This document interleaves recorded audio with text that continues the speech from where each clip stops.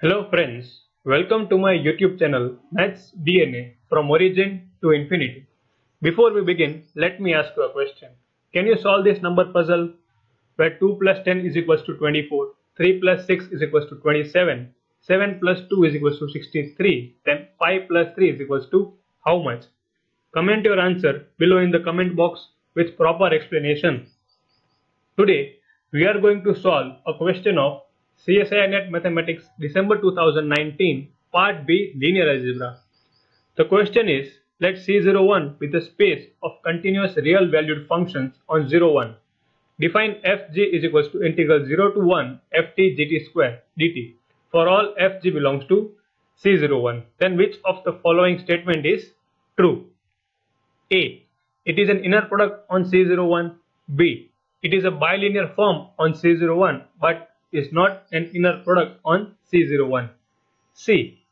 It is not a bilinear form on C01. And D.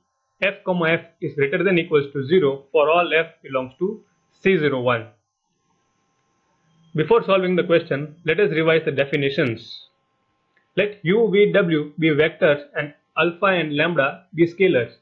We define inner product which satisfies the given below 4 conditions and bilinear form which satisfies the given below 2 conditions. Now let us solve the question. Solution.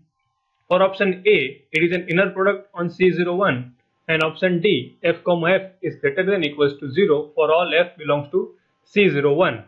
Consider ft is equals to minus 1, then we have F, F is equals to integral 0 to 1 ft into ft square dt, which is equals to 0 to 1 ft cube dt, which is equals to 0 to 1 minus 1 cube dt. Taking minus 1 outside, we get 0 to 1 dt, which is equals to minus 1 t from 0 to 1, which is equals to minus 1, which is less than 0. It does not satisfy the fourth condition of the inner product. Also, it does not satisfy the option D. Therefore, F, F is not an inner product on C01. Therefore, A and D are false.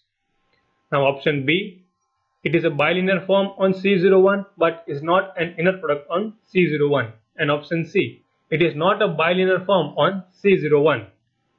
For F, alpha g is equals to 0, 1 ft alpha gt square dt, we get alpha square, taking it outside, 0 to 1 ft gt square dt, which is equals to f alpha g is equals to alpha square fg.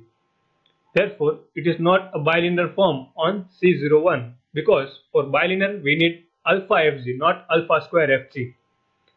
Therefore, B is false and C is true, which says that it is not a bilinear form on C01. Hence, the correct answer is option C. Thank you.